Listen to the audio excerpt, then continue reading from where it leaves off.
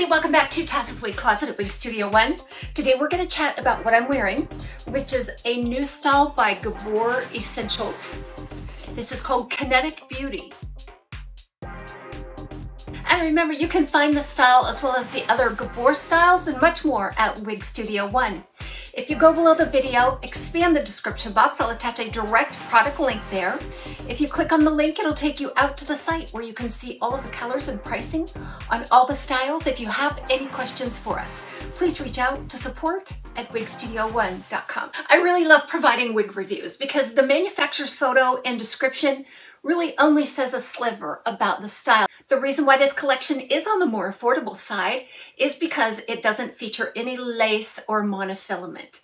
It's just an open cap or traditional cap machine-made design. But I can tell you it's very high quality and it's very comfortable. We're going to get into the cap here in just a moment. But let's look at the gist of this style. A lot of modern texture to it. We're looking at about a 5 to 5.5 inch fringe piece.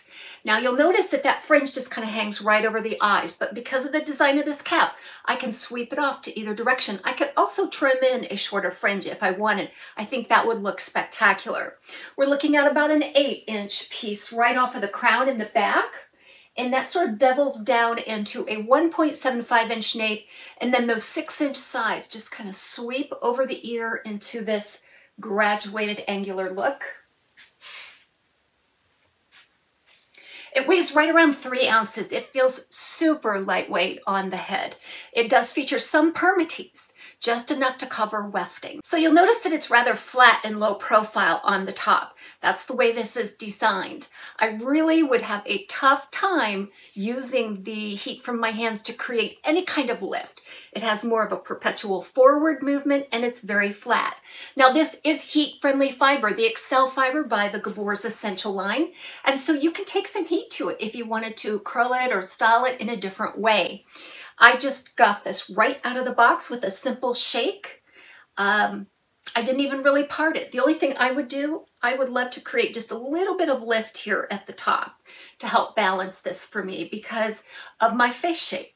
So if I just kind of squeeze, pinch in a little bit of volume there and perhaps use some sort of setting spray or something, I think I would get a better look for me. But this is definitely something that you should check out if you like a low density, modern, shaggy bob. It is just as wispy as can be. It's just feather light. Okay, so now let's take a look at the inside of this cap. So you notice there at the front, that beautiful velvet piece. It is so soft and so comfortable.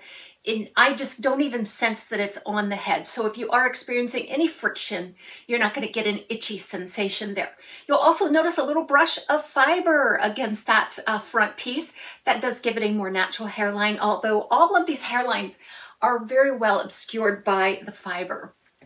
And then you've got some open wefts in the top, sides, and back. And you'll notice in the back that you do have a standard nape with the Velcro style adjuster. This is very important, guys. I had to make a very exaggerated adjustment for this to stay on my head. It is really large on me. I have a 21.25 inch circumference. It's doubtful that I will be able to wear this with any kind of security and comfort. So I crisscrossed the adjusters, but because that's just a standard nape, I wasn't able to accomplish that extremely well. This would be the ideal wig if you have more of an average large or large circumference, but it also would be an ideal wig if you have lots of biological hair underneath the cap. So you're putting that up. There's plenty of space. Talk about this color, light blonde. I think I addressed it as the soft shades light blonde. It's just the regular light blonde. This is not rooted. However, they have introduced a soft shades version of this color, which does give you a little bit of an illusion of roots. So check that out on the website. But this light blonde really reminds me of the sandy blonde by Gabor. I think it's just pretty much the same color. It's a light, creamy, warm blend. So on this particular application, I noticed that it's more of a medium gold blonde with some pale gold blonde highlight.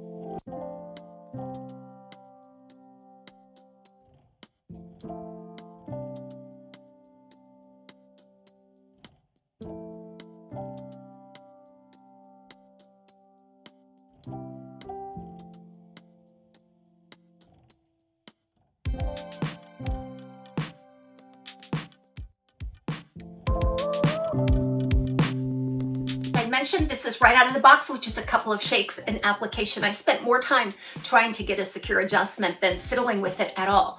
This is what it should look like for you right out of the box. I haven't used any product or any styling. It is perfectly tuckable. I think you're really gonna love that. In fact, that would be my preferred way to wear it. If I tuck it around that left ear, it accentuates the beveling and the interest in this angular bob.